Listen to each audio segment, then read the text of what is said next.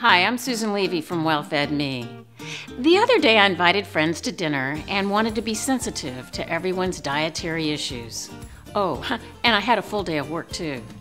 That's when I got out my one-pot recipe for slow cooker cinnamon chocolate chili. Great flavor and stick-to-your-ribs vegetarian goodness. It's also high in protein and fiber. Nothing could be easier. Just watch. Start with a slow cooker or large heavy pot.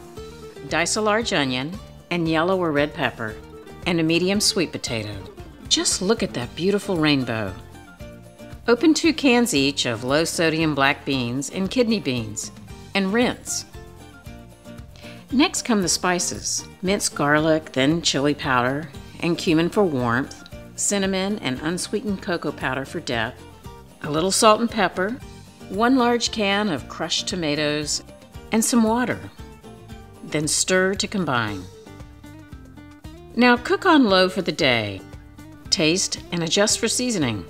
Serve and garnish with a dollop of yogurt and a little cheddar cheese.